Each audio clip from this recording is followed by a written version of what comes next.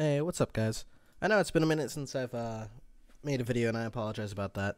I had a lot of different things go on in my life. Had to move, new job, things like that. But I wanted to quickly make a small video here, because this change is huge, especially if you're someone who has been thinking about getting FL20 and you use Ableton, or any other DAW where organization is actually pretty easy. That's always something that I liked, the freeness of FL Studio and being able to do whatever you want, but it was a little tedious. I mean, let's be honest. If you wanted to color coordinate everything, have names and everything, you're changing colors on your mixer, on your instrument racks, on your timeline. So it was a lot to do, and it was a little tedious, but they just introduced playlist track mode.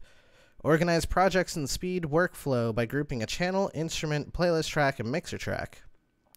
Changes to the name, color, and or icon of any member in the group and will ripple throughout the chain. Alternatively, drop instrument and effect plugins or audio files on playlist track headers.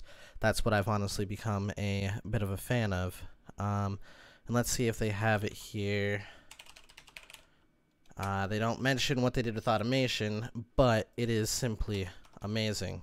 So if I were to go ahead and open up my arrangement view, you can see I've got a little bit of tracks going on here. But if I were to, let's make this a little smaller just so I can more easily show this.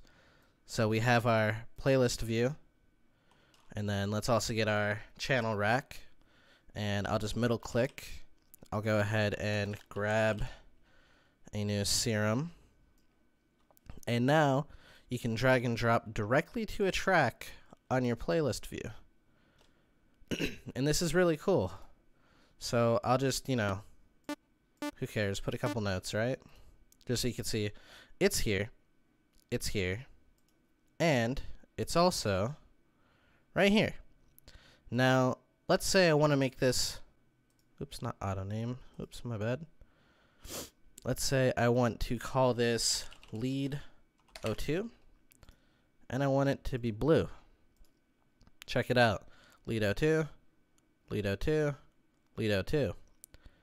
Now, let's say we also wanted, let me undetach this, add a, here, I know that's not actually doing anything, but I'm trying to keep it simple.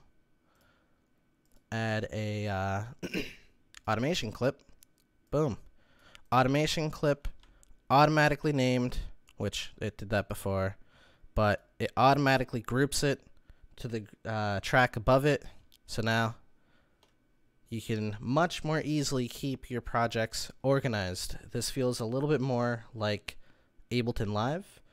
And I'm surprised that they're doing that, because I don't know what all Ableton has patents on and whatnot. I'm just waiting for them to bring warping into this, like in Ableton. Then at that point, I mean, honestly, I've only been using Ableton if I'm going to do anything with vocals or with samples, because I prefer to warp them in there and then bring them into FL. So ImageLine has been making some amazing updates.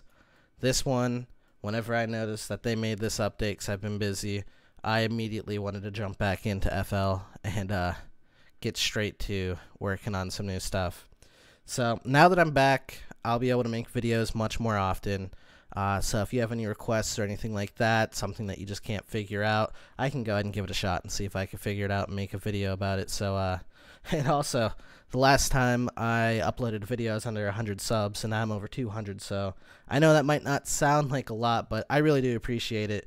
It means a lot to me, and I'll go ahead and try to keep making some content for you guys. So thanks for watching. Drop a like if you enjoyed it. If you didn't, please tell me why, and I'll go ahead and try to do better in the next one. I actually appreciate feedback. So you guys have a good rest of your day, and enjoy the update. It's awesome.